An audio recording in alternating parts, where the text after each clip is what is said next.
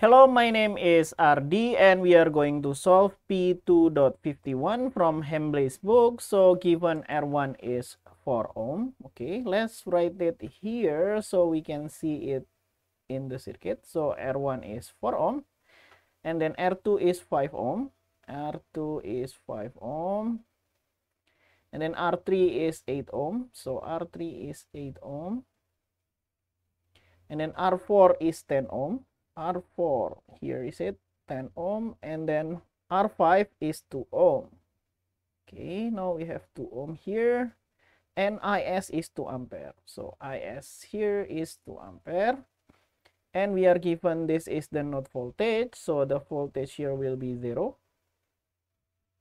And solve for the node voltages, which is V1, V2, and V3 here. But first, we need to assume the direction of the current. Maybe let's assume this going down, this also going down, this goes to the right, and this goes to the right, and this also goes to the right. But for this one, I just follow the arrow of the current source, so that will be going up.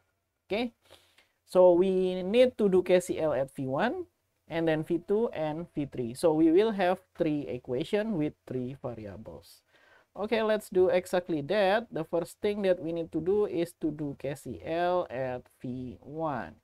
And KCL said the sum of the current that goes in will equal to the sum of the current that goes out. There is no current that goes in here. So I just put 0 as the current that goes in. And then the current that goes out, this is the first one, which is V1 minus 0.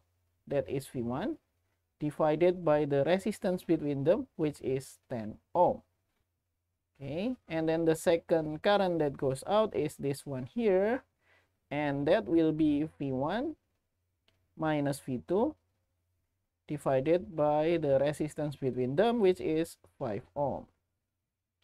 Okay, and then lastly, we will have this part here, V1 minus V3. V1 minus V3 divided by the resistance between them, which is 4. Okay, and we can multiply this by 20 to cancel out all the denominator. Okay, so on the left hand side, 0 multiplied by 20 is still 0. And we will have this 10 and 20 will cancel into 2, so we will have 2 V1. 5 and 20 will cancel into 4, so we will have 4 V1 minus 4 V2. And then 4 and 20 will cancel into 5, so we will have 5 V1 minus 5 V3. Okay, good. Now let's add them up. 2 plus 4 is 6, and 6 plus 5 is 11. So we will have 11 V1, and then minus 4 V2, and then minus 5 V3. All of that will equal to 0, and I think this is the simplest thing that we get from this KCL. And let's save this as equation number 1. Okay, now let's do KCL at V2. Okay, now let's do KCL at V2. KCL at V2. KCL said that the sum of the current that goes in will equal to the sum of the current that goes out.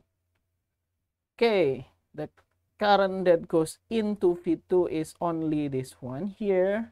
And we will have V1 minus V2 divided by 5 as the current that goes in. Okay. Oh, this current also goes in to V2, which is 2 ampere. So I will have plus 2 here. And the only current that goes out is this one. So we will have V1 minus V3 divided by the resistance between them, which is 8. Okay, and we can multiply both sides by 40, I think, to cancel out the denominator. So we will have 5 and 40 will cancel into 8. So we will have 8 V1 minus 8 V2, then plus 80 and that will equal to 5V1 minus 5V3. Okay, and let's move this to the left hand side. So I will have 3V1 and then minus 8V2 and then plus 5V3. And all of that will equal to minus 80. And let's have this as the second equation, which is equation number 2. Okay, we have 2 equations and 3 variables, so we still need to do one more equation, which is KCL at loop V3. But our slide is full. Maybe let's clean up the board and just save equation number 1 and number 2. Okay, so far we have these 2 equations and we still need to do KCL at V3. Let's exactly do that. So we need KCL at loop 3. I mean KCL at node V3. KCL at node, not loop V3. And KCL said that the sum of the current that goes in will equal to the sum of the current that goes out. Yeah. Okay, the only current that goes out is here, but there are 2 currents that goes in, this one and that one. And this one is V1 minus V3 divided by the resistance between them, which is 4. And then plus, this also goes in, so I will have V2 minus V3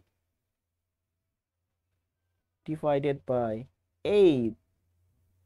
And the only current that goes out is this one. So I will have V3 minus 0, which is V3, divided by 2. Okay, let's multiply all of this by 8 so we can cancel out the denominator. So we will have 2V1 minus 2V3, and then plus V2 minus V3, and that will equal to 4V3. Okay, so we will have 2V1 plus V2, and then we will have minus 3 minus 4, that will be minus 7V3. Okay, all of that will equal to 0. And now let's save this as equation number 3 and let's solve the equation. We have 3 equations and 3 variables, and the easiest way to solve this is by using calculator. Okay, let's set our calculator here. Let's set it as equation solver, which is number 5 here, and 3 variables is number 2. And now let's just plug the coefficient. We have 11 minus 4, and then minus 5, and then 0. Okay, and then we will have 3 minus 8, and then 5, and then minus 80. Okay, and then the last equation, the third one, I will have 2, and then 1, and then minus 7. And we will have 0. Okay, hopefully the number will good. Oh, it's not. But then I will have V1 is 7.719. Okay. V1, we will have V1 is equal to 7.7 what? 19. And the unit will be volt. And we will also have V2. I guess that is also not a good number. So I'll have 15.672. 15.672. And the unit will be volt. And V3. And I also guess this is not a good number. Or quite a good number. So we'll have 4.444. And the unit here is volt. And I think we have found all the node voltages for this problem. Okay, let me know if I made any mistakes in my calculation. See you in the next video. Bye bye.